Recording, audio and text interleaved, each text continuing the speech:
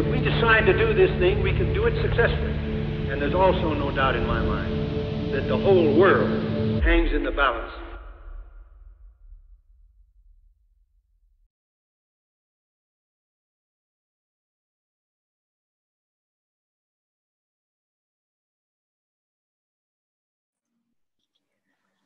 I want to thank the George C. Marshall Foundation for inviting me to speak today. It's a great pleasure. I only regret that I am not able to speak to you in person, but I hope that this online talk will give you some sense of the work that I have done in my book, Information Hunters. The Information Hunters were an unlikely band of American librarians, archivists, scholars, spies, and soldiers whose wartime effort was centered on books and documents.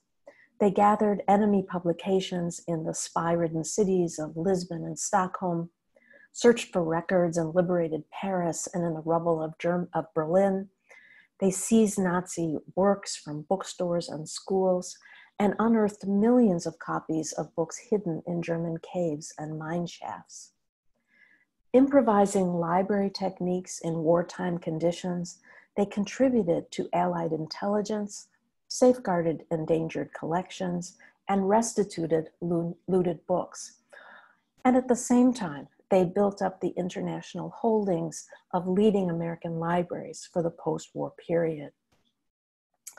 We're all very familiar with the Monuments Men, the unit of the Army, the Monuments, Fine Arts, and Archives unit that was engaged in preserving and restituting artworks and other kinds of cultural monuments. My story is a little bit different here because books range into a number of different areas, but you will find that there are certain parallels with some of the activities of the Monuments Men, and some do actually appear in my book and presentation. I want to begin with these two men, William Donovan and Archibald MacLeish, who are emblematic of the developments that I want to describe today, and in fact gave them a kind of start, a jump start, for a particular kind of intelligence gathering involving open sources, publications, books, and the like. Both men were interventionists, and they came together in 1940 and 41 to talk about how to best serve the country in terms of information at a time when there was a great deal of concern that the United States would get into the war. William Donovan convinced Franklin Roosevelt to establish what was initially called the Coordinator of Information, a significant word, that, information. It later was renowned as the Office of Strategic Services, which he headed. This was the first coordinated civilian intelligence agency in the country, and was an extremely important effort during World War II. Archibald MacLeish, of course, was the famed poet, playwright, and at the time, Librarian of Congress. He too was an ardent interventionist, and he called upon librarians to understand themselves as defenders of freedom and not only custodians of culture. He believed that knowledge was crucial for a free world and for the success of the United States as it was pursuing its war aims. The two men came together to collaborate on an effort to acquire and analyze open source materials, openly available publications that would reflect information about the enemy. I should say that during the 1930s, there were many ideas about information already swirling in the United States and also in Europe. There were calls for universal information and international cooperation. There was rising nationalism at the same time with the establishment of the National Archives, an archival awakening that was very important for the United States. Americans turned to microfilm as a possible technology that would increase the ability of people to access materials that were otherwise rare or hard to come by, or that could be used immediately, for example, for scientific understanding. The Library of Congress itself began to see itself as a national library, and there were other efforts to bring together a kind of feeling of cooperation around the country. By World War II, this information consciousness had really developed, and around the country there were public libraries with war information centers where ordinary citizens could get the information that they needed. Meanwhile, as the United States looked on, Europe descended into war. I want to tell you about one librarian who sort of fought her own war of resistance prior to the United States becoming, being in the war, declaring war in Europe and against Japan. This was Jose Meyer, who was a 45-year-old American woman who lived in Paris, working for the publisher Hachette and part-time for the Library of Congress. I have not been able to find a photograph of her, so imagine a fairly petite, blonde, blue-eyed woman in her mid-40s. She was in Paris when the Germans occupied the city in June of 1940. She had no money, her passport had expired, and she did not want to leave her possessions behind. She had a dozen cases of books, 5 trunks, a collection of war materials for the Library of Congress, and a lot of heavy furniture. She wrote Archibald MacLeish very moving, powerful letters saying after the Germans had marched in, the outlook is very dark indeed. And yet, as I said, she fought her own war of resistance. She took photographs of the German occupation. She collected books in out-of-the-way bookstores that had been banned by the occupying government. She even acquired a list of banned books called the List Otto, borrowed from a gendarme who told her she could copy it overnight and return it to him. And she investigated the book trade, including the looting of Jewish bookstores and libraries, and sent her report to Washington, along with ephemera that she had collected. Finally, she decided to leave Paris in December 1940. She got an export permit to take her personal effects. And at the last minute, she switched her furniture for her war collection, and she accompanied it to the United States. And MacLeish saw her as a pretty amazing individual who gave the promise of the potential for information gathering that would be realized after war had been declared. In 1941, the OSS oversaw an interdepartmental agency. It was called the Interdepartmental Committee for the Acquisition of Foreign Publications, or IDC. And this group was set up with the cooperation of the Library of Congress to send agents to neutral cities around the world to acquire newspapers, periodicals, scientific reports, technical manuals, and the like, with the idea that they would be brought to the United States and analyzed for the war effort. They could be used to assess enemy troop strength, for example, industrial capacity, transportation networks, morale, and similar subjects. So agents were sent to several cities around the world to gather these materials. Only one of them was a woman, this woman here, Adele Kuyper, who headed the operation in Stockholm. Adele Kuyper was an unusual woman. She grew up in Hollywood, in a Hollywood film family, but she herself was a scholar and went to the University of Chicago to get a PhD in medieval linguistics in 1930. She couldn't get a job, given discrimination against women in academia at that time. And instead she went to Europe to do her own research and to work for professors back at home researching and copying materials for them from rare books collections and archives. She saw people in Europe taking photographs in archives with small cameras, with Leicas, and she learned how to do this kind of photography. And she was in Europe in a library in Germany when war broke out. She finally found her way to Lisbon and returned home to the US, and then 18 months later was sent by the OSS to Stockholm to set up a microfilm operation known as the Anglo-American Microfilm Unit. She worked with the British to acquire publications to microfilm.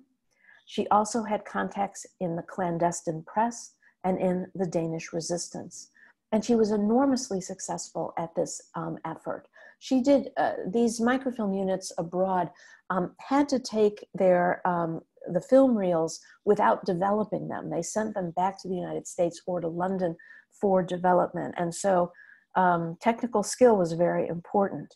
She was quite successful at this, and in fact, produced over 3,000 reels of microfilm during her time in Stockholm. Another center of OSS activity was Lisbon. This, of course, was a hotbed of intelligence, of espionage, of refugees and the like, well known as a kind of center of spies. To Lisbon were sent several librarians, two for the OSS, one of them Ralph Carruthers, a microphotography expert at the New York Public Library, another Reuben Peiss, who was a relative of mine, my father's oldest brother, and the means by which I got into this project. He was a librarian at Harvard, multilingual, and was sent to assess and collect materials that could be used for intelligence analysis. A third individual was Manuel Sanchez, who came from the Library of Congress to collect for their purposes. They developed networks of contacts in bookstores and news dealers, including this bookstore, Librarians Portugal. And the bookstore was owned by Allied sympathizers who went to Spain to collect books for the US, and other materials, journals, periodicals, and the like, which were sent back to the United States. The use of microfilm was incredibly important. There was only limited space allotted on the clippers, the aircraft that still went between the US and Portugal. And so this effort was a kind of vast undertaking. By the end of the first year of operation, 1942, over 1 million pages had been microfilmed and then duplicated for many different wartime agencies. It was very hard for them to use these materials because the microfilm was done in a kind of haphazard way. And so librarians back in the United States developed mechanisms, sort of early information science, to shift from a library point of view to the point of view of the information in the publications. They would disaggregate the publications, creating nuggets of information. They would classify these, index them, organize them, create abstracts of articles, even do full text translations in 42 languages. This before there were computers to help with this work. And so several hundred people, mainly women and emigres, did this job. These outposts in neutral cities became less important as the war wore on. There was simply less information there, reliable information to be found. Instead, the operation turned to what were known as T forces or target forces and documents teams after D-Day. These teams followed troops into newly liberated or occupied areas in Belgium, France, and then ultimately in Germany.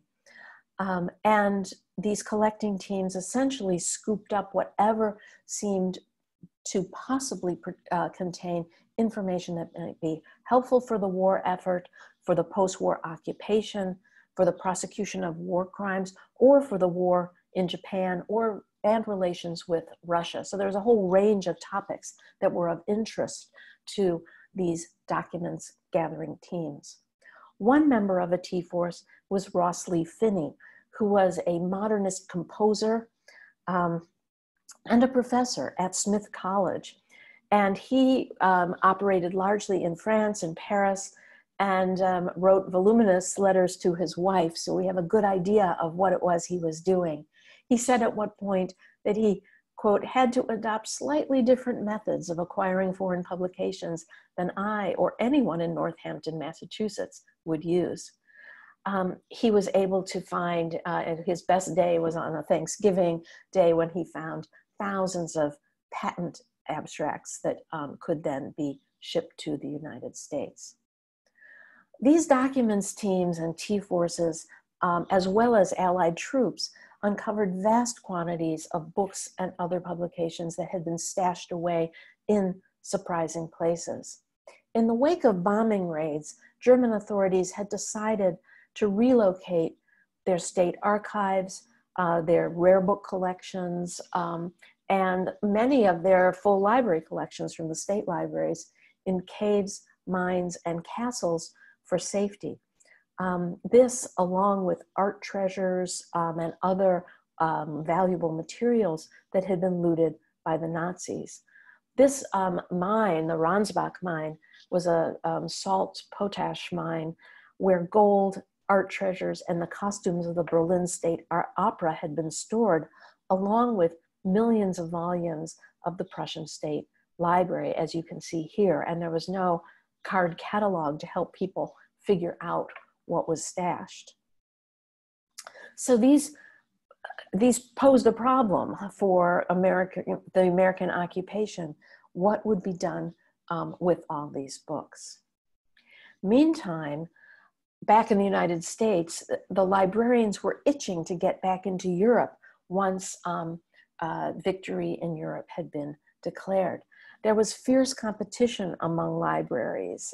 This was not a genteel world, as we might think. And many of them tried to send their agents into war zones and occupied zones to try to get a jump on other libraries. The most successful of these was the Hoover Institution, whose library had been founded by former President Herbert Hoover. He actually had begun his collection back in the aftermath of World War I, and he had many contacts in relief agencies and other supporters around the world who collected materials for him. Likely because of his influence as an ex-president, he was also able to get some of his friends and representatives into Europe to begin to collect documents, archival records, and rare materials for the Hoover Institution Library. And these are two men who did this work, Louis Lochner and Frank Mason, who were journalists. And their major role, of course, in August of 1945 was to write news stories, but they also engaged in a collecting mission for the Hoover Library.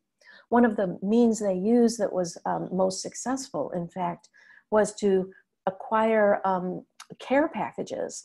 And of course, care packages had a connection to Hoover as well with his relief efforts after World War I. And because of the great hunger of and limited calories that the Germans were on after World War II, the care package was an incredibly powerful gift. And in fact, it became one means of sort of transacting exchange of people giving a valued diary or archival material to the Hoover Library in exchange for food relief.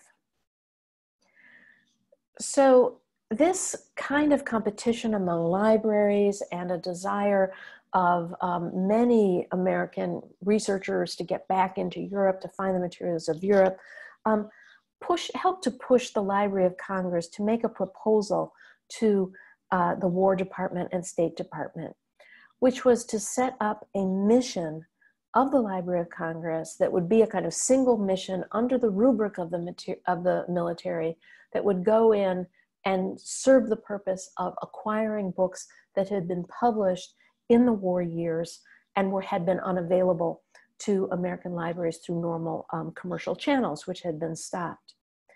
Now, one might think that this would be a very limited mission. After all, there's only a certain number of books that had been published that research libraries might want. And in fact, the mass collecting missions sponsored by the government might have simply ceased or narrowed in scope when the war in Europe was over. But the opposite actually occurred because the military had needs too, not only the libraries. For the military, having people who could help assess and screen the vast quantity of materials that had been collected and were continuing to be collected was extremely important. There was a kind of mission creep that went on here and a reluctance to just say, no, we don't want to collect this material. We need to look at it, assess it, and then decide what to do with it. And so the military and the State Department gave approval to the Library of Congress for this mission. The head of the mission was Reuben Peiss. He is the figure in the middle of this photograph with the pipe. He was already in Germany and was simply reassigned from the OSS to the Library of Congress. In a few months, this group of individuals in the trench coats arrived from the United States, including one of the deans of American librarianship on the right of your screen, second from the right, Harry Leidenberg, who was 70 years old at the time that he went on this mission. The initial aim was simply to engage in buying books, to purchase books. And it was to rescue books that had already been ordered by such libraries as Harvard and Yale. They'd been ordered before the war and had been set aside by the publishers in Leipzig, which was the center of German book publishing, for whenever the peace would come. Now, these books had actually, most of them had been put away for safekeeping out into the hinterlands, even though Leipzig itself was heavily bombed by the Allies during the war. The problem, however, was that Leipzig was in the Soviet zone of occupation. And so a delicate negotiation had to take place between the Library of Congress mission and their Soviet counterparts in order to permit them to bring trucks into Leipzig, pack up these books, and bring them back first to Berlin, then Frankfurt, and then shipped to the United States. This was a successful effort, and everyone was amazed at this, even as the Cold War was already beginning to be felt. At the same time, the Library of Congress found itself expanding its mission. There were many tempting targets, as one member of a T4 said, and it was hard for these bibliophiles and people very committed to the historical record to preserving the historical record of Nazism and the war, to let go of materials that weren't necessarily books or the kinds of materials they were supposed to be collecting. There was an enormous collection, for example, called the Rees collection, which was split among many different places, and efforts to salvage it were ongoing. You can see here in these photographs two agents, or an agent and a German librarian, trying to figure out what should be salvaged from this sub-basement in a Nazi beer hall as late as August 1946. And this process had been going on really since the end of the war. There was a huge photograph collection that was found in a restroom in a restaurant, and it was confiscated, and a decision had to be made. Is this something that reflected Nazism and could be taken by the US, or it was the cultural patrimony of Germany and should remain in the US? So these kinds of ethical questions were raised continuously as the Library of Congress mission was doing its work. Even more powerful in terms of expanding the mission was the question of what to do with Nazi and militaristic book collections, and the principle of denazification, which was one that had been established by the four powers, came to the fore here. Initially, books with Nazi or militaristic content was sequestered in, was removed from bookstores, from publishing houses, even from libraries, and put under lock and key. Over time, there was an effort to expand what was defined by what the definition of Nazi content was, and not only to sequester this material, but to destroy it. And in May of 1946, there was an order issued by the four powers to not only sequester books, but to destroy them. And these included books in public libraries, not research libraries, but public libraries. So when this news hit the American press, there was an outraged response. Americans had already condemned Nazi book burning, and there was a certain amount of propaganda about the destruction of books by Germans and how that was, antithetical to American war aims and American ideals. And now here, the Americans seem to be burning books. The occupation governor, Lucius Clay, in a somewhat awkward statement said, well, we're not burning books, we're pulping books for paper pulp, which we desperately need in Germany. But this distinction did not quite carry the effect that he wanted.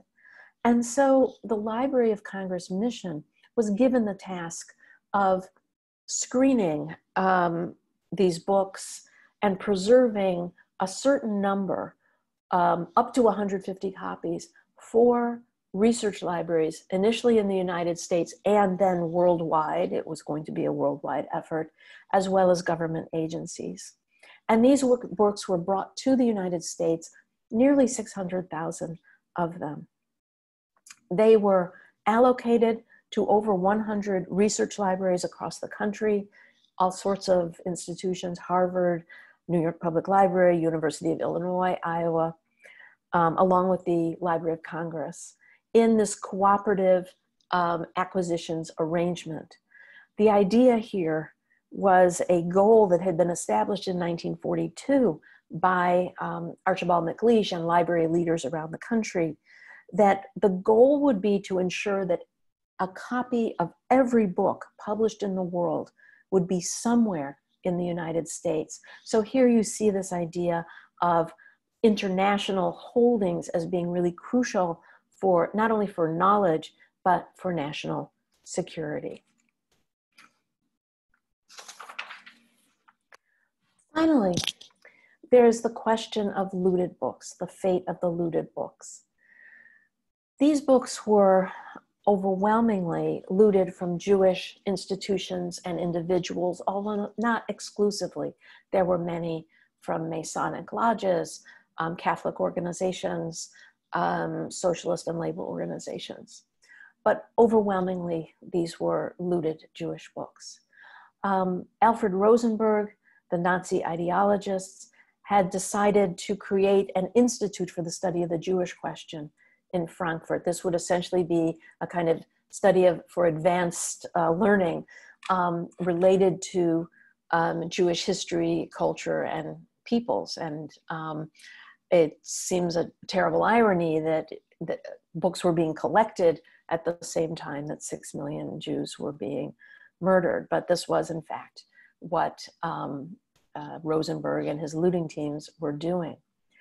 When the American troops came into the area in Frankfurt and around Frankfurt, they discovered these vast collections of looted materials. You see here this famous photograph of Army chaplain and Rabbi Samuel Blinder, who examined Torah scrolls in the cellar of Rosenberg's Institute. There were over 150,000 volumes as well found in this cellar of the building, which had on the top of the building been bombed. Nearby, in a small village called Hungen, looted books about 2 million looted books were discovered in a tax office, in a church, in a brickyard, all over the place, often in incredible disarray. And the question of what to do with these books was an enormous one, and it was an unexpected one. Nobody really anticipated what, that this would be a problem for the military and especially the monuments men to solve. At first, the effort was to collect these books and place them in an extant library, the Rothschild Library in Frankfurt. You can see some bond damage there, but it was basically workable. And a number of books were placed there with the idea that they would be identified and then restituted. A civilian named Glenn Goodman was placed in charge of these books. He was somebody who had been in an internment camp in Germany for the duration of the war. He was released when the Allies came in, and he was officially a displaced person. He went to a monuments men's office in Frankfurt and basically was given the job of organizing these materials. And it was an overwhelming job. This was not something that he was prepared to do. As more and more books were found, the question of what to do with them became increasingly acute. And from July of 1945 until January of 1946, not a single book had been restituted. And really the operation just kind of ground to a halt. Finally, in early 1946, a decision was made to get this operation underway. And the books were all relocated to the Offenbach Archival Depot, as it was called. This was a big warehouse in Offenbach, and it was organized by different floors. You can see here the intake floor with the crated boxes of books. The initial man in charge was Seymour Pomerantz, who was a military officer and a commanding presence, very good organizer, and just insisted that this was going to be a success. And he was rapidly followed by Isaac Benkowitz, also a military officer, veteran of 2 world wars. The two of them were Jewish American and cared very deeply about the fate of these books. It mattered deeply to them. But the problem of identifying and restituting them was enormous. It would have taken many years for a team of people to open every book and try to figure out whose it was, if there hadn't been some streamlined way to do it.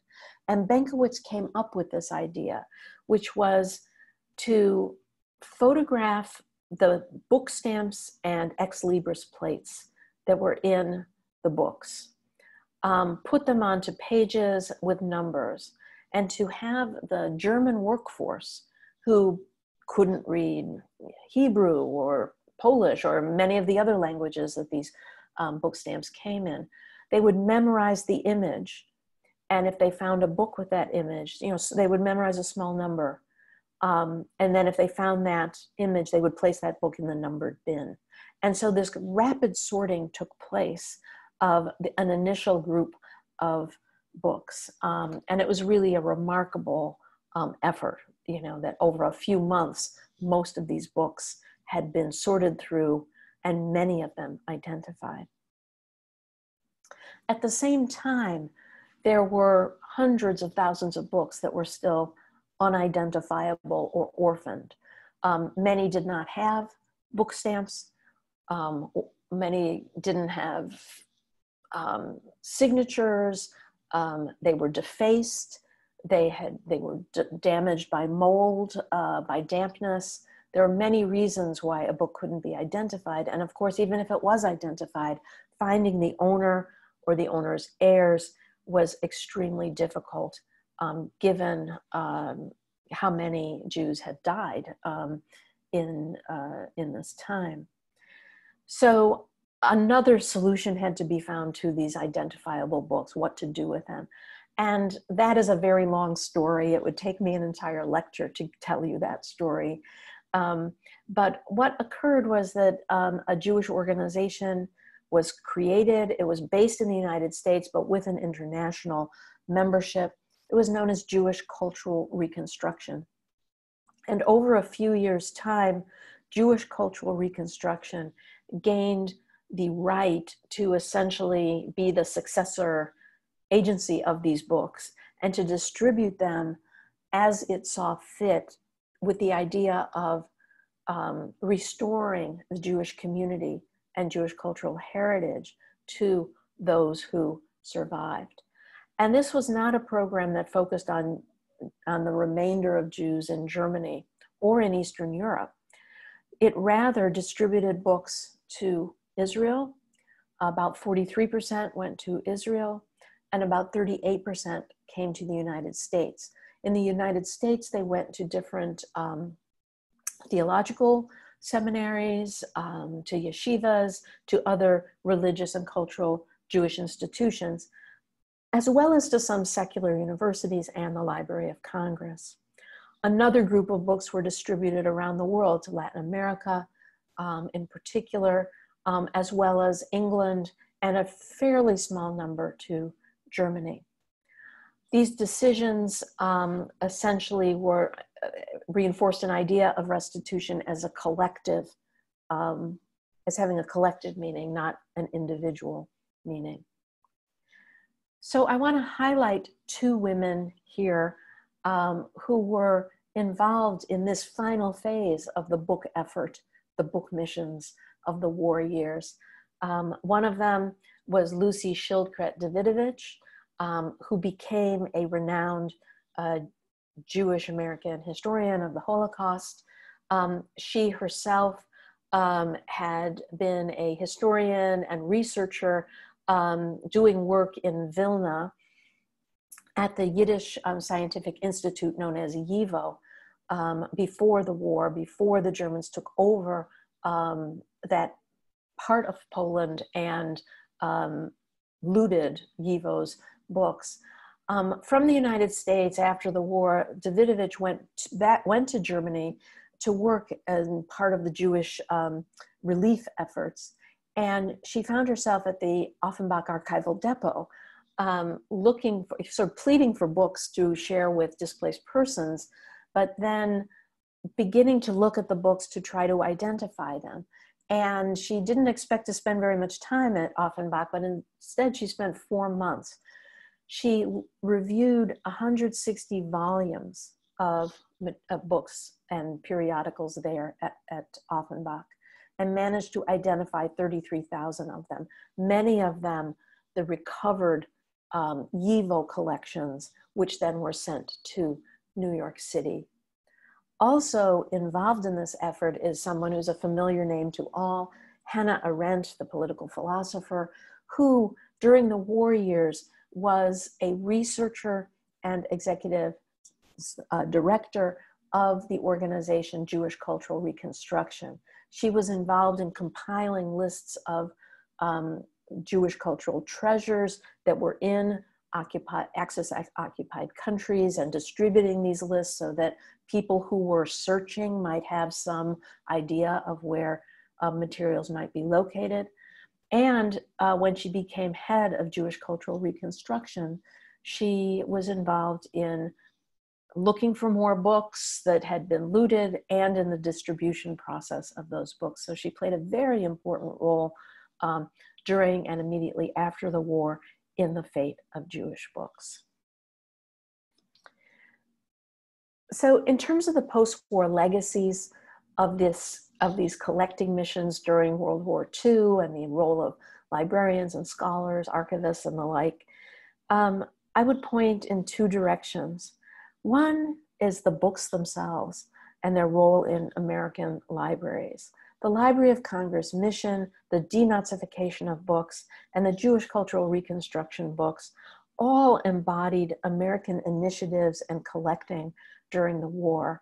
You can see a few examples here from the library, my own library at the University of Pennsylvania. The two books on the top are books with Nazi content that were removed in the denazification effort and sent to the Penn Library.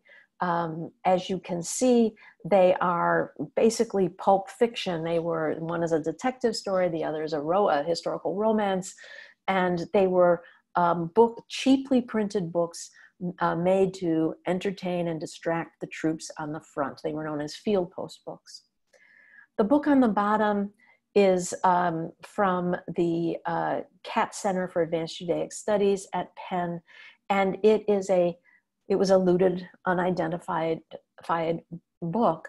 You can see on the left, there's a book stamp that shows it had been at Offenbach Archival Depot, that little round stamp in purple. On the right-hand side of the page is the bookplate of Jewish cultural reconstruction, which had been put in the books as a record and memorial to the fate of Jews and the fate of their books during the war, and of this remarkable effort to preserve cultural heritage in the wake of all the destruction. These book acquisitions efforts helped define the post-war intellectual order as an internationalist one, with the US in a dominant position. National security and intellectual leadership went hand in hand, and it required an expansive development of research libraries and international holdings. Another legacy, and maybe the most important legacy, is that these wartime missions shaped the information science field after the war. Of course, after the war, computer technology was hugely important. The growth of science and technical fields as well. But what is interesting is how many figures who were involved in the wartime collecting found themselves at the leading edge of information management in the post-war period. Eugene Power, who founded University Microfilms International, was a microfilm expert called upon to advise on how to reproduce rapidly all of these enemy publications. His company now is ProQuest, the big information giant. Jesse Shera was an OSS kind of organizational wizard who figured out how to manage a card catalog that included materials not only of text, but of visual materials as well. He went on to a distinguished career in the areas of technical automation and information science in library schools after the war. And Frederick Kilgore, who called me one night after I wrote him an email asking about my uncle, Reuben Peiss, and told me he was the man who recruited Reuben Peiss into the OSS. Frederick Kilgore was the executive director of the OSS agency that was acquiring enemy publications. After the war, he used his expertise to found the OCLC, which was a very early venture in technical cooperation via computers and modems. And OCLC, of course, has produced WorldCat, which is the largest international bibliographic database and which has a direct lineage to the war years. Little did I know when my book came out in January that research librarians and faculty would again be called upon to mobilize in an emergency threatening our nation and the world. I hope the story I've told today has been an interesting one to you, that tells you something about a little known episode of World War II and how it was waged. But I also hope it's a little timely for you as we think about how to respond to the coronavirus pandemic and how that's going to reshape our world of knowledge and our repositories of learning. Thank you.